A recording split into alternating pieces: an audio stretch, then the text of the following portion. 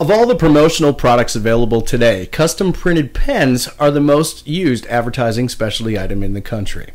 We process approximately 12 million pens every year. Here's how promotional pens are custom and printed. Each pen order starts with a logo and an art file. The art file is cleaned and then processed to fit the barrel of the pen. After the art is created, the next step is to create the screen or stencil that'll be used for the printing process.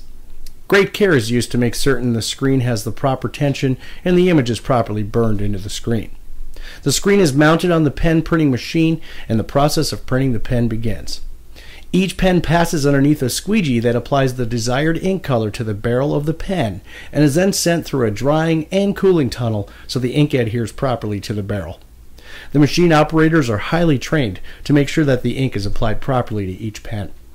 The pen printing machines we operate are automatic and are able to print approximately 4,000 to 5,000 pens each hour, so no order is too big or too small.